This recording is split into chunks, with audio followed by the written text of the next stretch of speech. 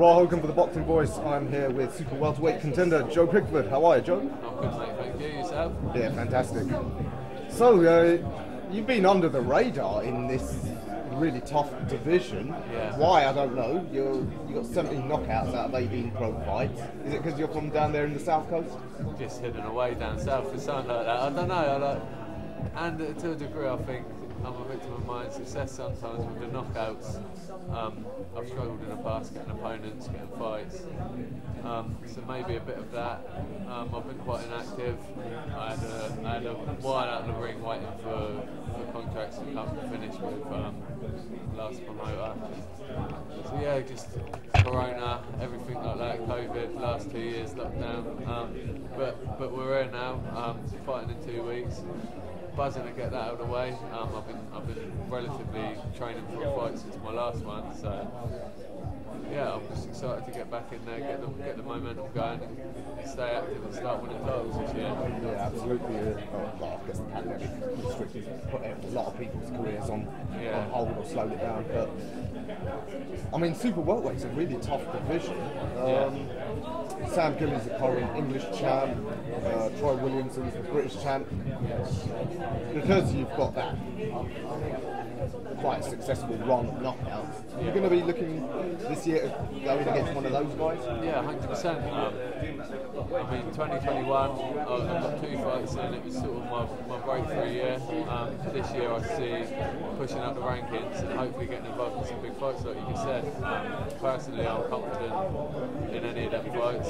I think I'll win them. I also think that domestically, super welterweight is wide open at the moment. We've had a few boys move up weights, possible retirements, people not boxing anymore.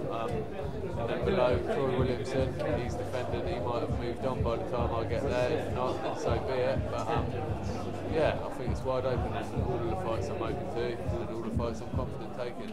And you are with Boxer now? Yeah, Sky Sports Boxer. You've got a great platform. Literally, I think Sky Sports and Boxer, I think it's the biggest platform. You see the last 3 shows they put on Taylor, Eubank, and what was the other one last weekend? Calm Brook, yeah, went up there for that. So yeah, they put massive shows on, it's a massive platform, and I'm glad to be riding the wave of it. And the show you're on's not bad either. No, it is, it's a good show. Like I say, all the shows they're putting on at the moment are good quality, top quality people fighting on them. And yeah, it just makes it easy for me as a fighter to get motivated and just keep staying fit and fighting. So, how regularly would you like to fight this year?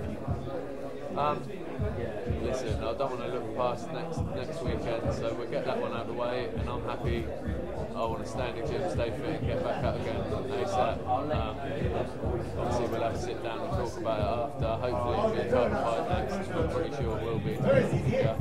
So yeah, just keep active. That's the main thing for me. Obviously, you mentioned your pro career there. Obviously, you're a big puncher. In the amateurs, what sort of amateur pedigree did you have? Much the same. It was a lot of stoppages. When I was 12 years old, stick thin arms, little skinny, scrawny kid, I was still knocking people out. So it's obviously something that's always been with me. But that's still the same now, to be fair. But no, yeah, I had never really had the luck of the draw with the scoring and that with the amateurs.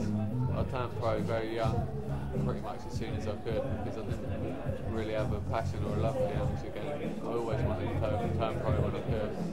So yeah, I got to a few finals. I've done alright, but I started taking it more seriously, and I was always tested to turn professional when I could. I think you did the right thing. There's too many guys staying the amateurs till they're nearly 30, and their best years are gone by then. So yeah, so that's it. As a turn pro early, obviously it's been lucky in a way, because there's been a lot of ups and downs in my career, and I've had little patches where I've been inactive, but I'm still I'm 28 now.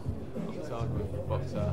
I think definitely things are looking the right way. So you're still based down in Southampton? I live in Southampton. I train in Bournemouth, so it's a 45 minute journey up the road, which is a lot better than Manchester when I was training there. But yeah, so everything's comfortable now. Like, I'm happy where I'm training, comfortable training, happy with who I'm signed with, Boxer, Sky Sports, everything's looking good. So it's just down to me to keep fighting now, stay busy, stay fit, and keep winning. Have you managed to get any sparring in with any of the top names? I've done loads of sparring with top world champions, British champions, coming through when I was younger. I'll stay active now. Got a few decent boys in the gym that we do a lot of in-house sparring. Travel about a bit as we get closer to fights. But yeah, I'm just like I said, I'm comfortable with it all now. I feel experienced and like I know what I'm doing. So it's just a matter of getting fights now and keeping winning. Dream's got to be world title shot at St Mary's. It would be nice, wouldn't it? Yeah, we'll take it a step at a time. Yeah, of course. Like I say, get this one out of the way on the weekend. Hopefully we'll win titles, get a couple more wins before the year's out, and then who knows what happens in the future. I mean, I would love it. South Coast, big show. Yeah. Weekend down on the South Coast. It's a dream, isn't it? It's a dream. Love that. One of the other South Coast lads, Mickey McKinson. Yeah. From Portsmouth. I know Southampton and Portsmouth don't get on, so I'm going to be cheering them on. Mate, I wish him all the best. I've known Mikey since we was amateurs on the same shows together, championships and that. I think he's got a very tough task. But yeah, I think he's very confident in himself. He believes he's going to go out there and do it, and I don't think he's going to let himself down. I think he'll put on a good show. Like I say, very, very tough ask. But yeah, I wish him all the best. And in your division, hopefully it's going to go ahead now. The undisputed between Castano and Charlo. How do you see that one going? I don't know. It was a draw. Did they draw last time? I think Charlo was always a favourite to win it. We'll see. Obviously, they've had a draw already, so it's a close fight. But we'll probably see Charlo win it next time, I think.